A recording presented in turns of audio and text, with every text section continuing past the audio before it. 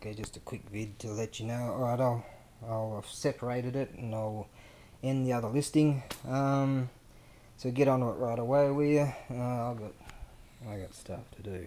But anyways, this here turns out that it's actually heavier than the Jingasa. So it ends up in this other, just wait, and ends up in this other slightly other weight category. And so eBay takes 10% of freight monies. I kid you not. So it's probably going to end up what, $42, something like that, maybe 43 for Sal Economy. Well,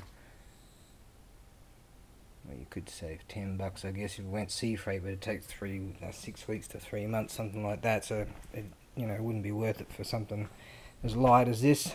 Yeah, real beautiful piece. So I hope you take care of it. Alright, that's that.